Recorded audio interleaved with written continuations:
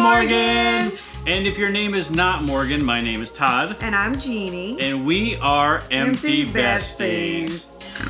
Which means we are empty nesters and best friends, as long as I keep making these videos and taking my wife out to do things. Yes. We also do these videos to show our daughter Morgan what we're up to since she's abandoned us to die. And she went to college. That's a technicality. So today's adventure is going to take us out on the town to explore the best Bloody Marys the city has to offer. Yes. And we're doing this around Valentine's Day. You love to do things on Valentine's Day. And you love to do things and I love the to day do before. 5 weeks before Valentine's Day so that I don't hit Valentine prices. Because I love you every day of the week. Yes, and you also love to save money every day of the week. I do. Yes. We've gone out on Valentine's Day. Yes. You've taken me places where we eat in people's houses for $500 a plate. It's not people's houses. It's just a supper club. It was a small, intimate gathering. I could have made it at home if I wanted to sit in somebody's breezeway. You could not have made it at home. And with that being said, this is our Bloody Mary Valentine.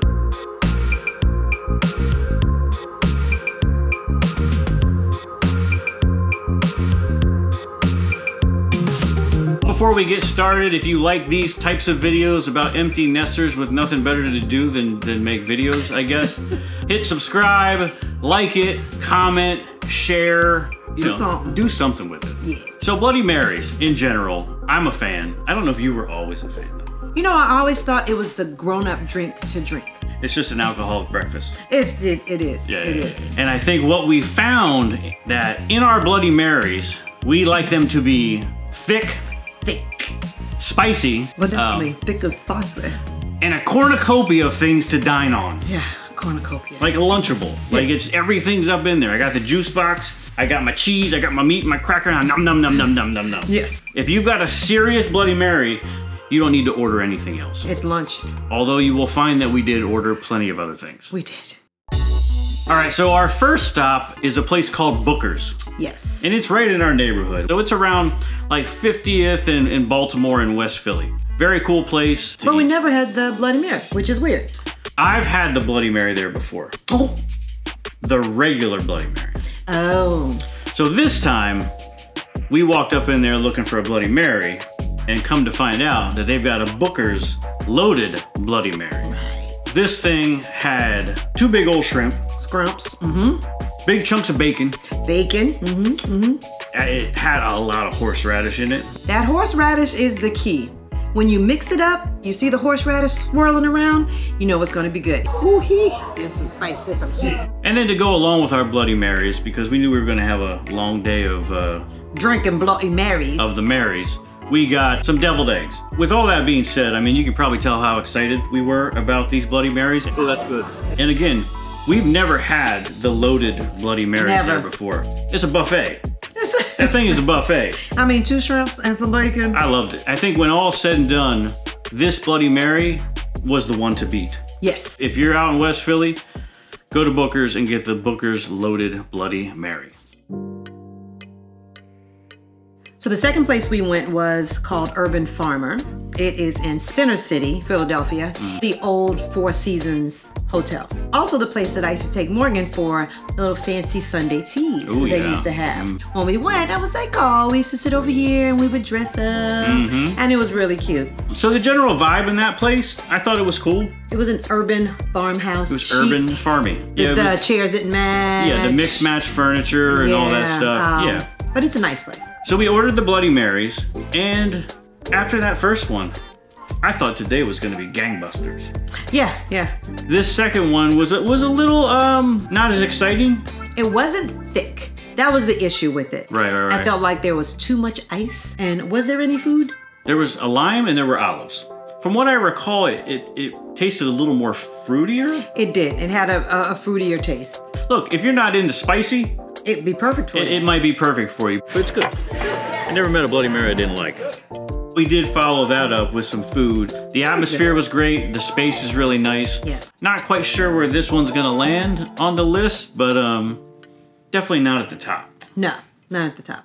All right, so the next place we went to is a place called Attico, and it's a rooftop bar at the Cambria Hotel. You got to take an elevator up to the rooftop. Oh, and they even charge it, like right there. Yeah, they charge you before you get to the elevator. Everybody has to be 21, FYI for that. This place is definitely younger, hipper. This really seemed kind of like the place to be on a Saturday afternoon. They took us outside, and you know, it's still cold here in Philadelphia.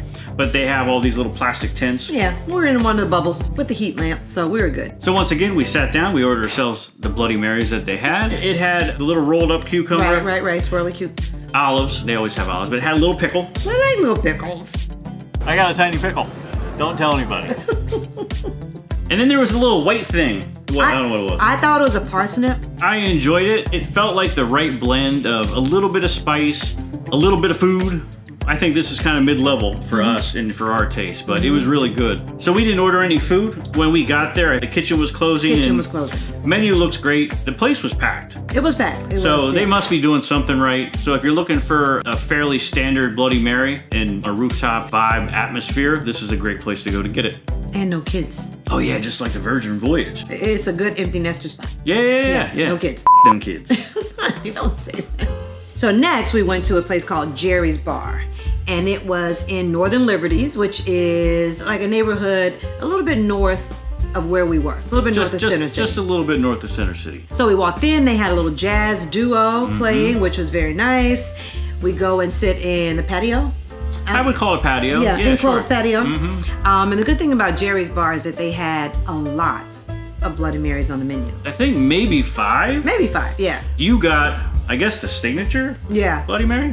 Bloody Jerry? The Bloody Jerry. The Bloody Jerry. Yeah. Which sounds unfortunate. I hope he's okay. Yeah, he was fine. I think he was fine. It was basically vodka, Bloody Mary mix, Old Bay on the rim, and a big old scrim. Yeah, and a big scrim. What'd you think? It was good. I wasn't wowed.